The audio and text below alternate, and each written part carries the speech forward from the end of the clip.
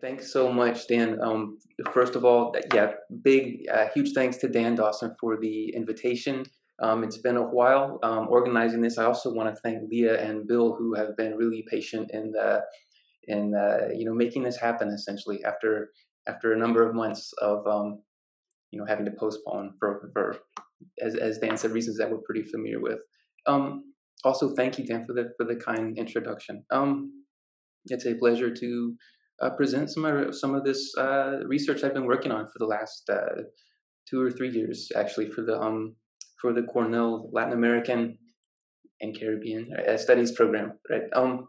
So let me just launch in here. I'm already sharing my screen, I believe. So, Refracted Empire. This project has evolved quite a bit, actually, since I initially pitched it to Dan as a topic for this talk. But I will try to keep it not get too far off track. But I still want to try to come back to this notion of a refracted empire. The idea that islands in the Eastern Atlantic um, and events that happen there and patterns that can be linked to those islands and people who resided in them sometimes um, can very much change and enrich our understanding of the development of the early Spanish Caribbean. So that's sort of where I'm heading, right? Okay, so I want to start my little stopwatch so I don't go far over time here. All right. So what I have to begin with here to start off with are a couple of images of standard depictions of the Spain's Indies fleets, the Carrera de Indias in the 16th and 17th centuries. This has often been seen as the backbone of Spain's Atlantic Empire, as it's often been called. Or as sort of there's some really colorful phrases by historians like Perry and Irene Wright and John Eliot and sort of classic works that portray the Indies fleets as these structural elements that make Spanish colonization of the Americas possible, and that tie different regions of the Americas claimed by Spain back to the Iberian Peninsula in a variety of ways. And so here's one illustration that I love from this large collection, right, by the famous collection among a subset of historians, including myself, by Huguet and Pierre Chanu, called Seville and the Atlantic. Wonderful classic study from the Annales School of Scholarship in the late 50s. Definitely worth checking out if you have any interest in this type of topic.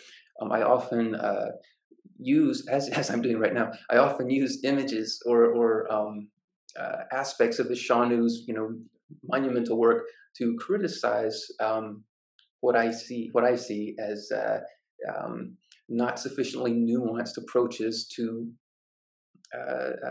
overseas connections and transatlantic travel and trade and migration. But let me go ahead and say at the outset, I think the Chanus had a very nuanced understanding.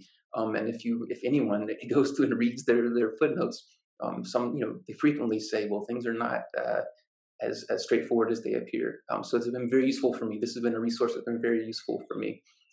That said, and this image is a good glimpse of this of a particular vision of the Caribbean and Spanish Americas in relation to, almost exclusively in relation to, Seville. So they use terms like the near and far Atlantic based on how long it took for a vessel to travel from Seville to a place in the Americas, or return from a place in the Americas to Seville, right? So it's an interesting, fascinating, very useful work, but with these sorts of limitations. So let me go on to my next slide here. Another classic articulation is by Murdo MacLeod, and is, really a classic in the Cambridge History of Latin America, and in the volume devoted to the colonial period. This is just a wonderful, wonderful essay with a lot of rich and colorful language that I like to use, semi-humorously sometimes, but it's also very useful. So here I want to talk about this model, and this is, I chose this one because it does a good job of summarizing this perspective that we often teach when we teach colonial Latin America, particularly trade in this sort of Spanish empire. Sort of the Indies fleets, this roughly circular route where ships depart from Seville or Sanlúcar de Barrameda and later from Cadiz, and they travel across the Atlantic. In this case, actually passing through the Canary Islands here of this, and then once they pass the Lesser Antilles, they split. You have one group of galleons going down to Cartagena de Indias and to Portobello or Nombre de Dios earlier, and then up to Havana, and then you have the other group, the flota, right, going over to Veracruz and Mexico, and then back to Havana, and then the fleets, sometimes together, sometimes separately, then return back to Seville. And this is sort of and also, interestingly, you have this indication here that the fleets pass through the Azores, or very close to the Azores on the way back. So this is, in a sense, a more nuanced articulation of this system than we often find. Sometimes it's not uncommon to see just a line. I mean, if I were if I were drawing this, it probably would have been just a straight line, right?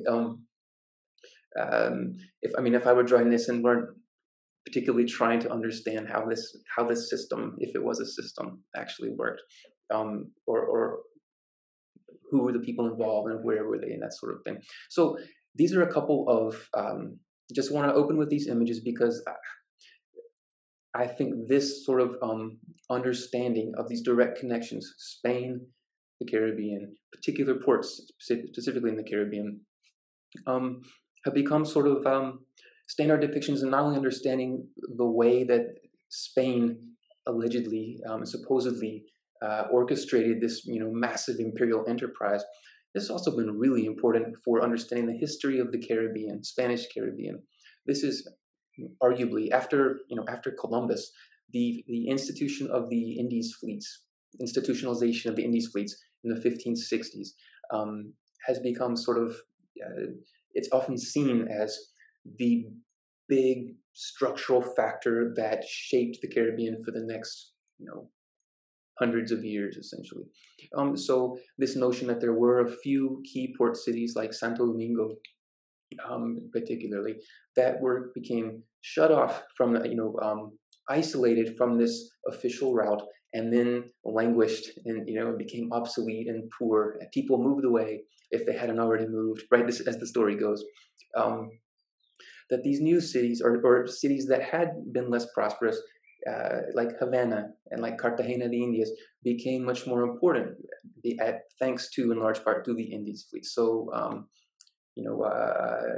Castillo Matthews' book on Cartagena, sort of a classic study. Alejandro de la Fuente's book on Havana and the Atlantic. Right, these are books that tackle this subject, among other works that do. And so it's clear that the Indies fleets were historically important. But one of the questions that I've had, it's not even a question anymore. Now I just want to kind of prove that dynamic wrong. But one of the questions that I've had is, what happens to all these places that were not necessarily directly connected to the main route of the Indies fleets all the time? What's happening in these places? What places are they connected to? So there's been some really useful scholarship on regional trade networks within the Caribbean that I'll talk about in a second. And there's also been a few people have articulated. So again, back to Alejandro de la Fuente articulates in his book 12 years ago or so on Havana, these sort of alternate Atlantic networks as possibility. But one place that I've become very interested in looking at in the last 3 or 4 years, and this is an extension of my research, largely in collaboration with Mark Eagle, who's at Western Kentucky University. For a long time now, we've been working on the transatlantic slave trade from about 1500 to 1650. We're starting to publish on this. But one of the things that we did was we spent a lot of time with the Shawnees, certainly, but one of the things that we did was to go through records in the archive of the Indies in Seville that were recorded in ports all across Spanish America, right? Particularly in the Caribbean, but we also looked at a few other places, Buenos Aires most notably, but mostly ports in and around the Caribbean.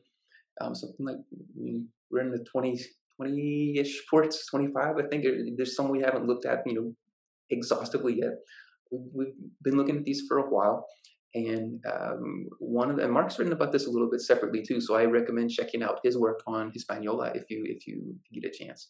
But it's been interesting to see where ships are arriving from. These records show, a good glimpse for selected years of the maritime traffic that was actually showing up in the Caribbean. In many cases, long after the Indies fleets stopped regularly passing through Puerto Rico or Hispaniola or Jamaica, or we don't have a lot for Jamaica, but we have a lot of interesting information for a lot of ports that we were never expecting to find. So we had been looking mainly for vessels that carried enslaved Africans, right? We were looking for slave ships. We find a lot, but we also found a lot of other things. And so this project has been sort of a spin-off in a sense of that, I would say. So to sort of focus a little bit on the Canary Islands, which is where I'm mainly heading today. The Shawnus, this is something I noticed about 7 or 8 years ago. The Shawnus had all these references to voyages that went from the Canaries to the Americas, to Spanish America.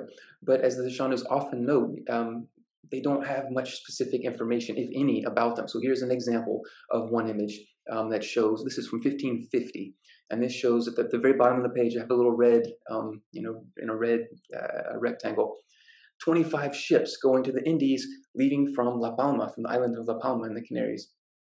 17 ships going to the Indies, leaving from San Cristobal de Laguna, so, which is not a port, so presumably from Santa Cruz, the city's port, in the island of Tenerife. So, so this happens frequently. I think I have, my little text at the top of the slide here. And I added them all up, and from about 1548, 1589, this period of slightly over 40 years, they mention almost 700 voyages like this that left from the Canary Islands, mainly, and their information is mainly from the two islands of Tenerife and La Palma, that went to the Americas, that we don't know anything about. So they have thousands of voyages recorded here, but there's also this significantly large subset of vessels that left from the Canary Islands about which, they can offer almost no information. They do offer information about many other ships from the Canaries, but mostly after 1590.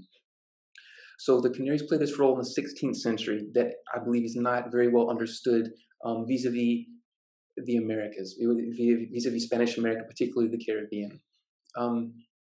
One last thing I would mention on this slide is that the Canaries are, and I mean, there's scholarship mostly produced in the Canaries that recognizes this. The Canaries were a major loophole in any sort of aspiration to a mercantilist or closed off imperial system. Starting in 1508, at the beginning of the 16th century, just 5 years after Spain's House of Trade, the Casa de la Contratación, just 5 years after this imperial institution is often portrayed as being all powerful, right? Just 5 years after it was formed, residents in the Canary Islands receive a royal cedula authorizing them to trade directly with the Americas, to trade directly with Spanish settlements in the Americas. And this primarily means the Caribbean at this stage. And so, which they do. I mean, there's, and I'll get to this in a second too. There's a huge amount of source material in the Canary Islands that shows voyages as early as the 1520s, and probably almost certainly sooner. We know that Columbus, for example, stopped in the Canary Islands, also in Madeira, also in the Cape Verde Islands, also in the Azores, in each of his four, one or more, right, of those archipelagos, in each of his 4 voyages to the Caribbean. So, really, from the beginning of Spanish settlement in the Americas and Spanish expansion or invasion in the Americas, there's this branch coming from the Canary Islands, this link from the Canary Islands. I was recently teaching using Bernal Diaz del Castillo's History of the Conquest of New Spain, sort of a classic, for me, wonderful source to teach with. And one of the things Bernal Diaz mentions is that the ship arrived from the Canary Islands, right, in the early 1520s, Mexico. So there's this, really interesting and potentially very significant, I think, loophole, as I said, in this in our understanding of the structure of commerce and migration and movement in general in the Atlantic, particularly in relation to the Caribbean, the early Spanish Caribbean, and this lasts throughout the 16th, 17th century and beyond. So it's so I'll talk a little bit more about the historiography in a second. So I wanted to just point out that the Shanus recognized this. They said, okay, the Canaries exist. The House of Trade did have an office in the Canaries, or and officials in plural Canary Islands. But much of the information that they generated was never sent back to Seville or was lost if it was sent to Seville. All right. So there is, as I mentioned, there's one of the reasons that I think it's very useful to look at the Canary Islands.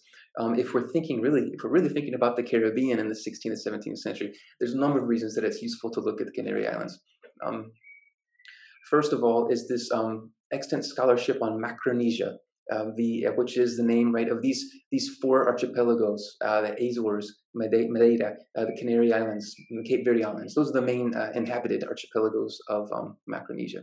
And so there's excellent scholarship already done on Macaronesia. Here's, for example, classic work by Antonio Vieira, Inter-Island Commerce, right? So this is kind of a classic work looking at the early 16th century.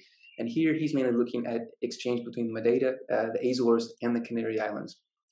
Unusual in that he also incorporated the Canaries. So a lot of scholarship written in Spanish also has addressed, usually particular Canary Islands or the Western Canary Islands or the Eastern Canary Islands in relation to other parts of the world. And they have a section on links to Madeira, links to links to the Cape Verde Islands, for example.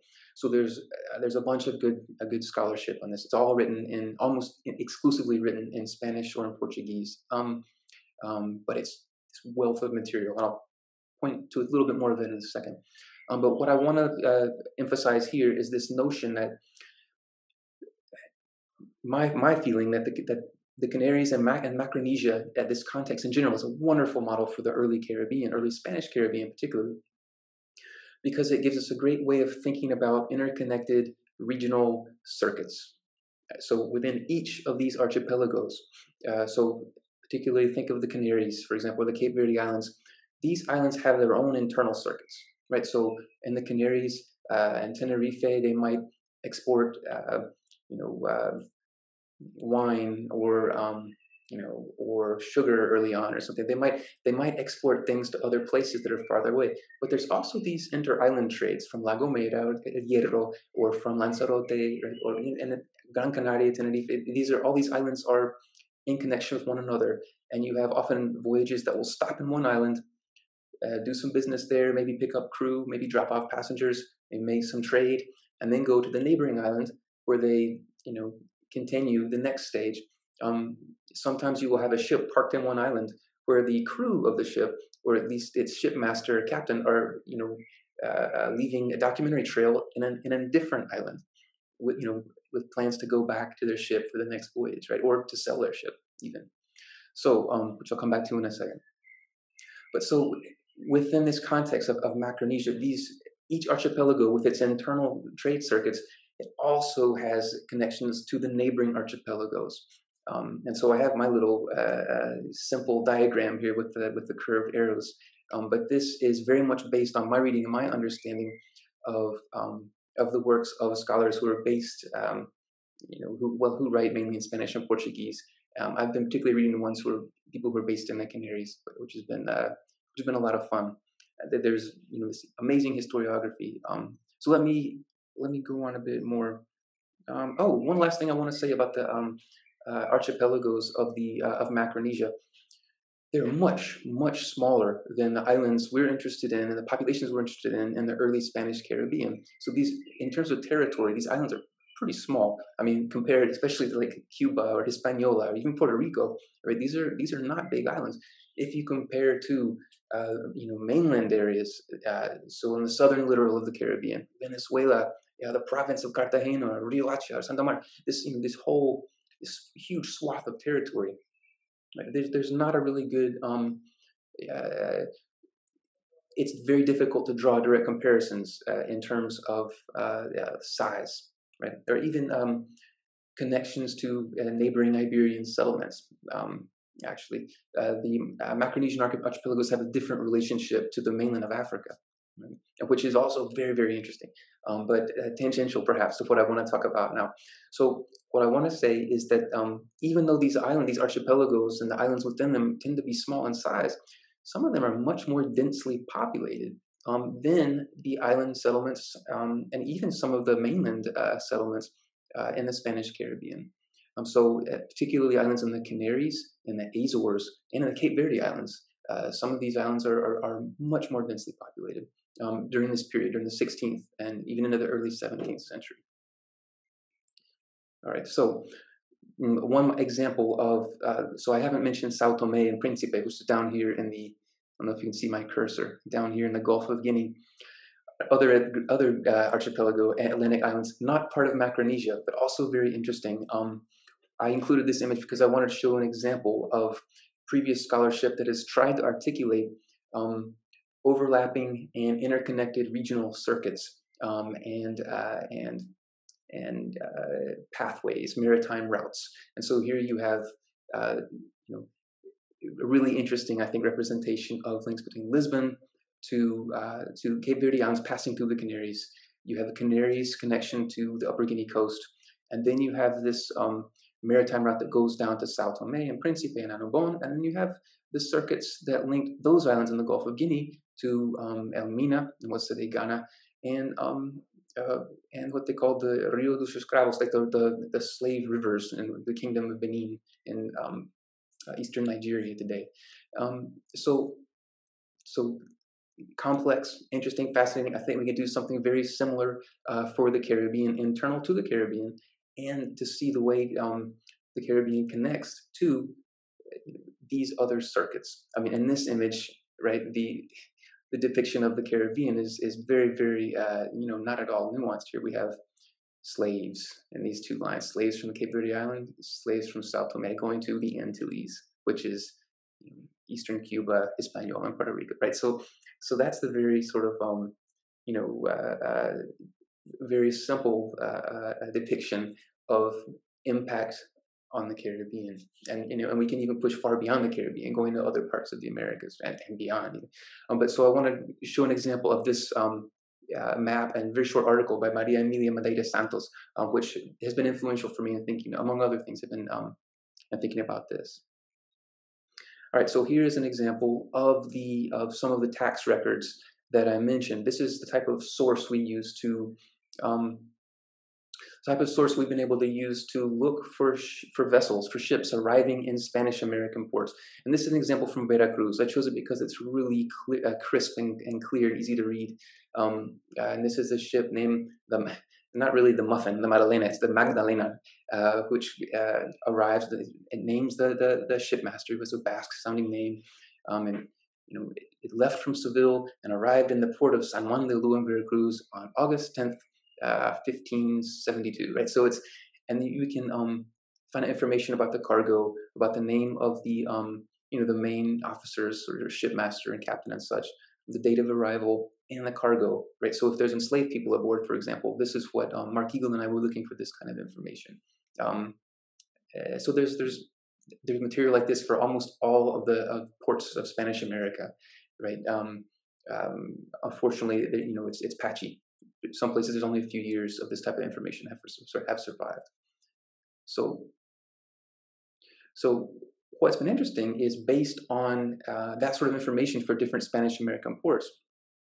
Here I've chosen Yucatan, different ports in the Yucatan, which are all lumped into one source, one legajo.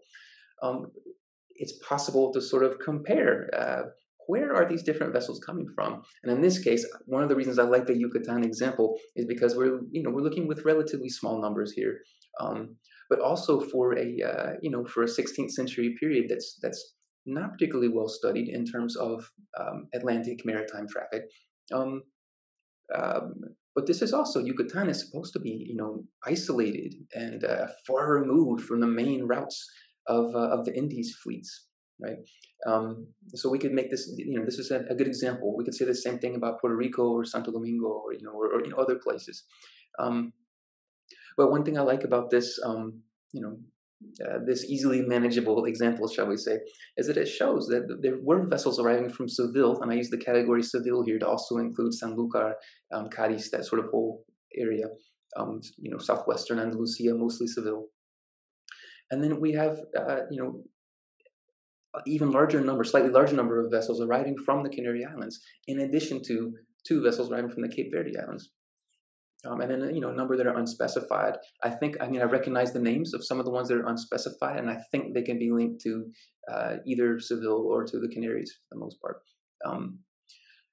But each of these vessels has an interesting story. We have information about the cargo that they carried. I'm particularly interested in the one that arrived in Bacalar, which apparently is a wonderful tourist resort now. Sisal apparently is being renovated as a tourist resort, or was before the pandemic. So hope I get to do some more research in these places someday. But fascinating in this sort of transatlantic maritime traffic comparison, the Canary Islands were more important, right? For the let's see if I can move my little. Here we go. From 1562 to 1584, the Canary Islands were more important than Seville in terms of the frequency of maritime traffic to Yucatan. All right, so let me go on. So let's just, for example, we can make a similar type of analysis for a lot of other ports in and around the Caribbean. All right, so as I mentioned, I'm going to go through these really quickly, but as I mentioned, there are cities in some of the population centers in Micronesia, particularly in the Canary Islands, along with the Azores and Cape Verde Islands, that were pretty densely populated in comparison to 16th century Spanish Caribbean settlements. So here you have images by an engineer named Leonardo Torriani. He has wonderful illustrations and the text, which is pretty interesting to read, actually. So here's an image of Las Palmas de Gran Canaria, which I don't think they gave us information. I don't think he gives the information along with image about how many hearths, Fochi, I think it is, how many households. But in these other cities, I'll show Santa Cruz de la Palma, 800 households, 800 hearths. Let's see, I think I have a couple others. Yeah. So there's San Cristobal de la Laguna, 1,000 hearths. Interesting, he seems to like La Laguna quite a bit. Santa Cruz de Tenerife, 200 hearths, which is the port, right, directly adjacent to La Laguna. And then Carachico, which I'll talk a bit more about in a second, 400 hearths. So these are just some examples of the city layouts, and they give some idea of the density of the population. And I won't go into much detail here, but they're one big advantage of working on this project during the pandemic has been there's so much wonderful information that is available online. The archives, the main archives, I've worked mainly in 3 archives, and 2 of them, the 2 provincial archives in Las Palmas de Gran Canaria and in La Laguna, which is Archivo Provincial de Santa Cruz de Tenerife. These 2 archives have a lot of material online. And there's also this source I mentioned, 2 sources here, these Coloquios de Historia Canario-Americana. Every other year, they have this massive conference, and now they combine, right, with the Historical Association of Latin American and Caribbean Studies. So you have this, pretty massive group of scholars who meet, and all of their papers, essentially everybody who wants to publish their paper, they're all published, and you can access, decades of scholarship and, 500, 600, 800 pages in each one of these issues. This is all accessible online. So it's a really, huge wealth of scholarship that's pretty useful. Also, another wonderful resource, the Biblioteca Virtual Viera y Clavijo. This site here has, among other things, they provide direct access to dozens of published primary sources for the 16th, 17th century and 18th century. So also, very useful. Here are the locations of the 3 archives that I've worked in so far. Mostly, there are other archives in the Canaries, not to mention elsewhere, right? But the archive is sort of a small archive. The General Archive of La Palma and Santa Cruz is right there. They don't have an online presence at all. But it's nice. It's a nice place. La Laguna here is the Archivo Histórico Provincial de Santa Cruz de Tenerife. Here's the image of that building, actually. And then here is in the Archivo Histórico Provincial de Las Palmas de Gran Canaria. It's also a wonderful place. So I have images of their websites down here, and both of those you can access primary sources online. Right now, I'm having more. I mean, in the last couple months, I've had better luck accessing the notarial records in Tenerife than I have with the ones in Gran Canaria. But they're, you can directly download PDFs, right, of thousands of pages of notarial records from both of these places. So, anybody who works in this sort of project is not hurting for primary source material, even during the pandemic, right? But if you go to any of these archives, they let you take pictures also, so you can help yourself, right? You feel free to take pictures of the documents.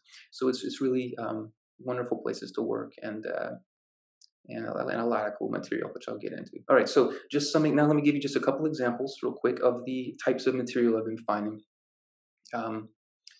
So here is an example. So I have just a few examples, all from the same set of documents, all from Garachico and Tenerife. And here's an example in which a person from the Basque country, let's say from San Sebastian, who is the captain and owner of a ship, is in Garachico, and he agrees, as of the writing of this document, he agrees to take 7 passengers to Ocoa, which is just west of Santo Domingo on the island Hispaniola. And he mentions 2 of them by name, and the others who travel in their company or in their service. So, we often think that it's often been theorized, at least, right, that Spanish crown and the House of Trade has this tight control, right, on who gets to go to the Americas and such, pasajeros de Indias and such.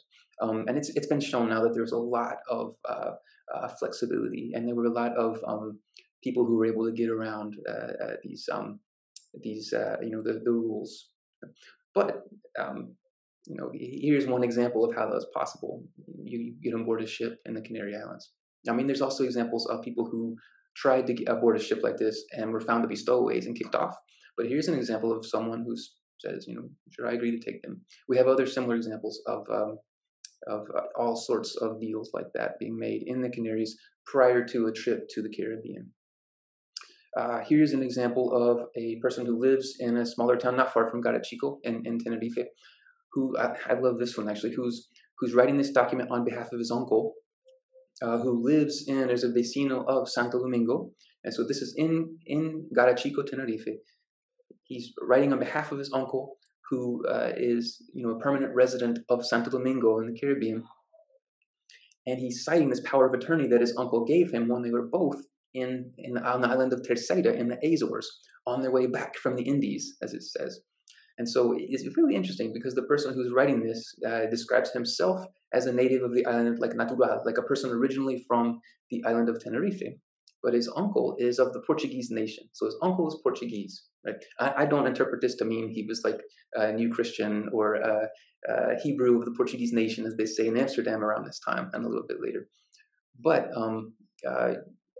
it's interesting regardless that I'm from Tenerife, and then my uncle is Portuguese, right? And there's this a wad of like 20 folios almost. And some of them are in Portuguese, some of them are in Spanish. They mention several other people.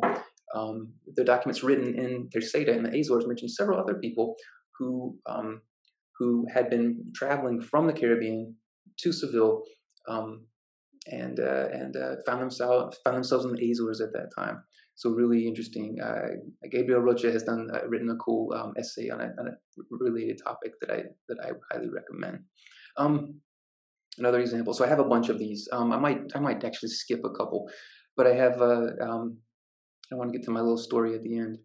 Yeah. So I have similar examples of, and these are all just for Hispaniola. There's hundreds. I mean, just in this one legajo, there's dozens of examples. I mean, literally dozens. Probably, I'd say 30 to 50.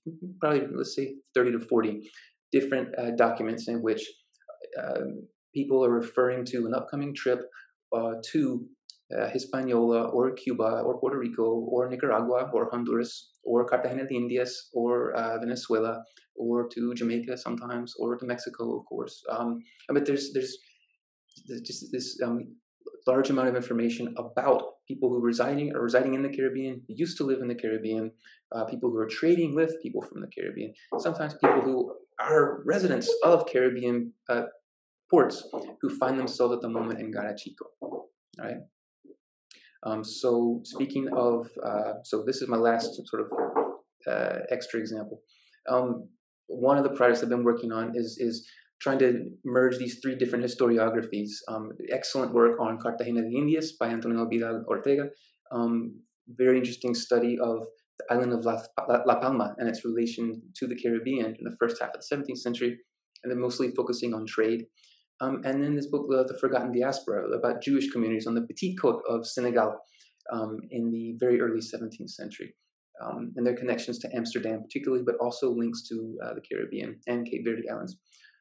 As it turns, I realized they all three talking about some of the same people, and that there's a connection to the island of La Palma in particular here that enables to kind of connect these different stories. So I think that could be done with a number of historical themes. All right, so my last one, already about 30 minutes, so I'm going to take just a couple more minutes to talk about my favorite story. And this is the one I've spoken a little bit about this before. I published a preliminary essay on this not too long ago. I think an English version is coming out soon. But this is I'm going to be working on this for a while because it fascinates me. So while working in one of those archives, the one in Tenerife in La Laguna, I just happened to find this document where a woman who describes herself in this document as Catalina de los Santos, mulatta in color, widow, the former wife of a man named Pedro de la Rosa, vecina, permanent resident of the island of Hispaniola in the city of Santo Domingo. And that's okay, that's all great. I said, okay, that's fine. But what really struck me was that then she said, an owner of the ship named Our Lady, Nuestra Señora de la Concepción, right? And an owner of this ship that's here in the port of Garachico, bound for the Indies. So I had never seen, this is still the only document I've ever seen of a woman who describes herself as being of African descent, owns a ship, right? And it's like a transatlantic sailing vessel. So that caught my attention. I look. This is the whole document here. She signs her name at the end. It was fascinating. So I've poured over the document, tried to extract whatever information I could about her, and then published a little analytical, a little analysis of this one document. But later on, I was able to find out a good bit more information about her. It turns out that she purchased the ship in Terceira, on the island of Terceira in the Azores, and that she sailed it to Seville. She was on board with another person who sailed it to Seville, and the ship was already on the way back from Veracruz. No, on the way back from Santo Domingo, I think. So she was on board. I think she purchased it probably while she was in Terceira, if it's the same ship. But there's a period of about 2 years when she was based in Seville. That's what I'm working on now, trying to figure out what she was doing in Seville for 2 years, if she stayed in Seville during that time. Just all these links to merchants who lived in Seville, including some fairly powerful merchants who have a lot of different economic interests and activities going on. She shows up in Garachico with one of the things she owned was a blank travel permit that basically permitted anyone to go wherever they wanted without having to deal with the House of Trade, the Casa de la Contratación, so which she was selling at that time. So I have the hunch that she was up to some very interesting things during those 2 years. Maybe she stayed in Seville that whole time, maybe not, but we can definitely put her in Terceira, Seville, and Garachico. And then I think, supposedly she had come from Santo Domingo in Hispaniola. And I think I found her in Havana. I think from Tenerife, I think she goes to Havana. So I have here an image of Havana around that time. And then I found her, I think she remarries in Havana to a guy named Juan Catalan. And I think she certainly can see her have Catalina de los Santos, not a very common name, either in the Canaries or in Cuba. Certainly at that period, in the available documents I've seen, I see her appearing as a godmother several times to to enslaved Africans or people of African descent, and as a slave owner, as an owner of enslaved people in a couple cases, often serving as their in sort of a maternal sponsoring type role, sort of a madrina is what I want to say, as a godmother in that sort of capacity. So she appears to particularly be linked to. Um, she appears to be. She's never described as black or mulata or morena. She's never described racially at all in these documents in Havana. And I found about 10 other documents, which she signs, many of them there, that mention her in Tenerife, and including where she sells her ship actually before she leaves Tenerife. I think she's involved in some sort of sneaky dealings or smart business moves, depending on your point of view. But she sells her ship in Tenerife, leaves with a bunch of money, and says she's going to Havana. So I think I found her here. What I was going to say, she's never identified it. She just identifies herself as mulata that one time. After that, she's always just called Catalina de los Santos, including in Havana if it is the same person. But in Havana, she often appears to associate with free people of color. And so, like, if an enslaved person owned by a free person of color gets baptized or or serves as a godparent, right? She might show up as the owner or godparent of another enslaved person, or in one case, she is the actual godmother. Um, so she seems to, be more involved with sort of free black society in late 16th century Havana than many other people. You know, oh, I mean, her own godmother actually and godfather, her own sponsors at her marriage were actually pretty high ranking people in Havana. Also, I think the main sponsor was the royal accountant of Havana at that time. So interesting person. If I can ever get in the notarial records in Havana, the few that have survived, right, I would love to see if she appears in any of those. But I think for now, I think we're going to find a lot more material in Tenerife and in Seville, possibly in Terceira. So this is kind of the itinerary I've been able to put together for her. So probably leave Santo Domingo, Terceira, Seville, and then spend some time, and for about 2 years probably in Seville, then spend some time in Garachico, and then from there, I think to Havana. I mean, I'm tentatively making the identification because the dates match perfectly. And just in terms of contextually, I mean, she says she's going to Havana. She had a bunch of money from selling her ship, and the rest would be paid to her in Havana, right? So this sort of types of information leads me to think it's probably the same person. So just an example. Let's see. I don't know if I have any further slides, so I might just finish it off right there.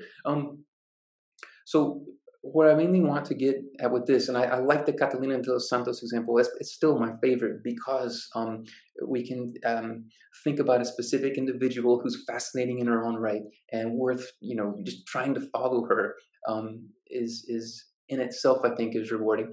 But it also is a wonderful example of the way that transatlantic travel wasn't this sort of Seville to Veracruz or Seville to Cartagena necessarily, right? There were all these different regional circuits that transatlantic travel and trade and migration had to pass through, and this is how it worked. And I like the example of Catalina Los Santos because she shows us one of the ways that different regional circuits, maritime regional circuits, connected to one another in ways that were almost completely beyond the purview of the House of Trade back in Seville. Right? I mean, not to say that people in Seville were not also very heavily involved in the same types of activities.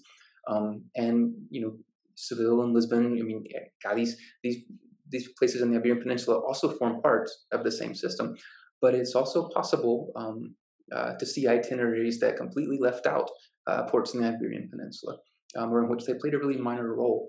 Everybody had already, as soon as the ships got to Terceira, maybe they went straight to the Canaries from there, right, or elsewhere, or to Amsterdam, right. So there's a lot of many variations of these sort of connections between different regional circuits that I'm working on, and I think there's a lot of work to be done here. If we had about 50 people working on this, I think we could do it a lot quicker. So I'll stop right there then. And if anybody has any questions or any recommendations, I'd be very happy to discuss them, at length if you want. All right. So thanks very much.